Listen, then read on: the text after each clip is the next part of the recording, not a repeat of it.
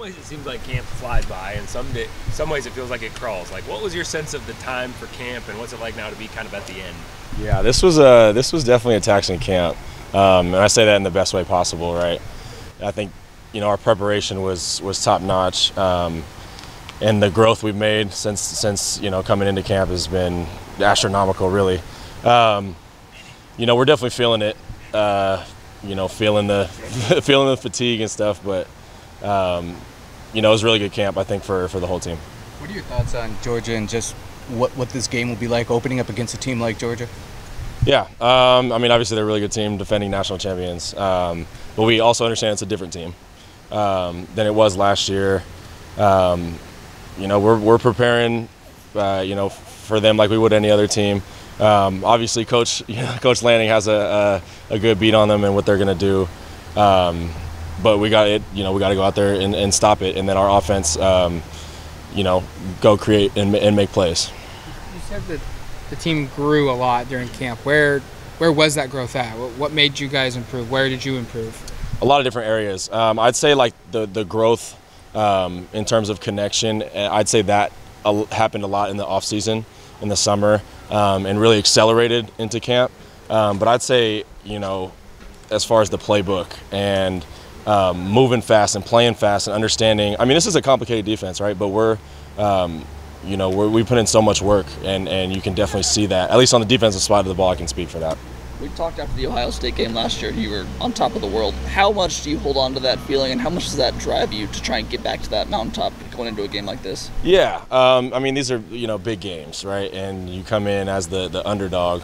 That always for me has been I always embrace that mentality, right? The underdog mentality. So you feel like you rise to that occasion. But at the same time, I think with this defense and something that maybe we didn't do super well last year, I'd say playing level every game, right? Like improving every game and not just playing up to your competition. It can't just be this game that we get up for and be really, really hyped for this game, and then the next week, take it easy because we think, it's not we got to treat every opponent the same and play our brand of football. Really. You've played some really great tight ends in your career.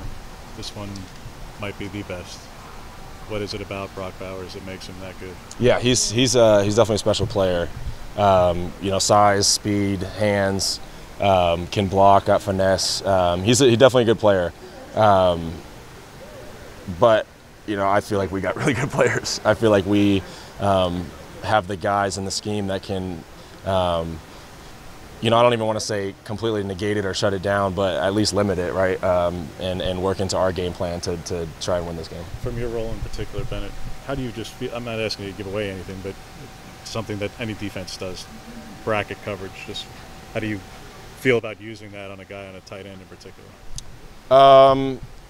Yeah, I don't think we're not gearing our whole game plan to stop him, right? They got a ton of threats. And so we put in some different defenses and stuff to give them different looks and potentially slow their playmakers down. But as far as gearing a whole game plan towards it, I don't. We're going to play our game. Do you feel back at home at Boundary? Yeah, I've been playing a lot of positions, even this week, just rotating at every different position, being ready for whatever position coach wants me to play at. I feel really comfortable everywhere, to be honest, and that's a testament to Coach and his staff, getting me ready to play wherever I need to play.